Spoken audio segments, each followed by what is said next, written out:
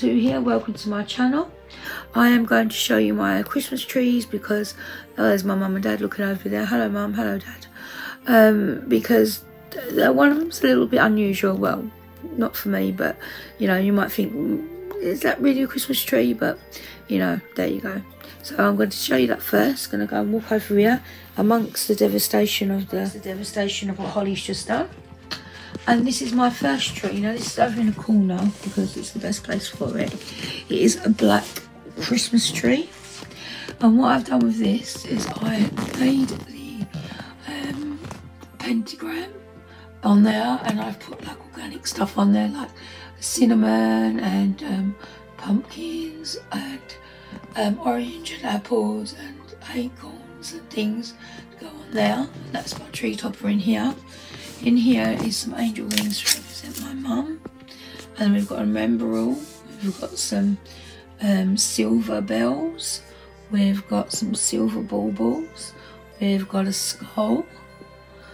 We've got a skeleton on a toilet, which says, what does it say? It says, oh there it is. It says that the best seat in the house. Ben's got his hat on. I've got a little one I got from a little Christmas tree shop up in Near Chelmsford, and it's a bee. I've got like a gothic sort of angel. I've got a little hummingbird that I got from the store. That apple there has been on my tree ever since the children was little, so that represents that. I've got some silver things there. We've got some pumpkins there. We've got some black and white baubles there, pumpkin. We've got a Brussels sprout or a nut there that belonged on the tree when the children were growing up. We've got some berries, like mistletoe berries. We have got a holly there, another holly. We've got these bees that were made from amethyst. My friend Vicky from Amethyst Healing. We've got this lovely apple that I bought from the little store as well. Yeah, it was like got all like crystal kind of things on it.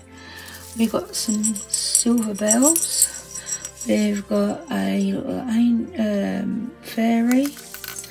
We've got some orange baubles. We've got a gremlin there. We've got a raven there.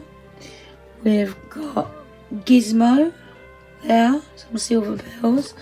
We've got my little skull that I originally got from the occult box, Christmas box, quite a few years ago now. That goes on my tree every year. We've got another holly there. We've got a ghosty. We've got, no, I don't think it's not been more like, there's a Jessie cat there, a tuxedo there. There's another tuxedo cat there. Where else? We've got some, what we got down here? We've got another tuxedo cat there. We've got another gremlin there. We've got another tuxedo cat there doing something else. We've got a ghosty there. Right, we've seen that, and we've got a little pumpkin thing that I made for baubles. We've got some wooden, what do you call them, snowflakes. We've got a little girl with a pumpkin. Oops. We've got another tuxedo. Oh no, that is the same tuxedo cat there, isn't it? We've got quite a few sort of like cats and that on here. So this is kind of my gothic, like sort of like my witchy gothic sort of like tree. It's not as got many as sort of Halloween stuff as last year, because I found the original, a lot of my original things there. Where's that? Did you see that one? That one's another one. Don't know if you see that one already. But yeah, so this is my tree in my front room. And yeah, so there's Billy and Dora in there, and Lily looking over the place. So yeah, So this is my traditional tree, what I would call my traditional tree. And oh, this is my haul. This is another pentagram I made with like more Christmassy stuff, traditional Christmas stuff. There's angel wings on here above a picture of my mum with mum's dog that was growing up, Goldie. So that's my mum in there. We've got some more angel wings to represent Paul's mum and Auntie Maureen. We've got this lovely poodle that Anne bought last year, and I've got it that says mum there. I've got one that says Nanny Jean. I've got some gingerbread here, and this was on my tree when the children were growing up as well. It's just fell off. Some gingerbread there. I'll just put that up in a minute. There's Lily. There's Lily there, her dog Lily, mum's dog. And then we've got this lovely poodle that Jessie bought us one year. We've got some angel wings there because Lily's passed. We've got a picture of Lily and Dora. We've got the names of the children, Emma, and then down here is Logan and Lily. We've got Jessie and Billy down there. We've got some gingerbread there. Gingerbread man, we've got a little elf.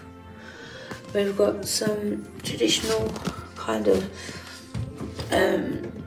black, orange, red and thing. Oh, we've got lights as well, so I put them on.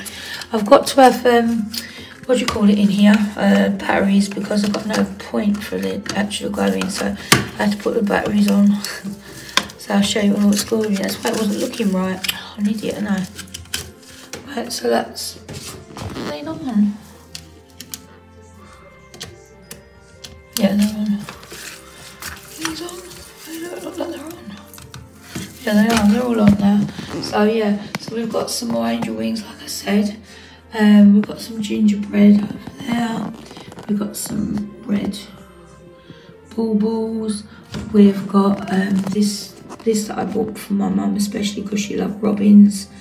And we've got a snowflake there. We've got Billy's name and a gingerbread above it, but that will be changing to Pip, because until we get one of these, we haven't got one for Pip. We want to put a picture in a frame for her, I think. You've got one of the Ciso cats here. There is one of the Hollies here.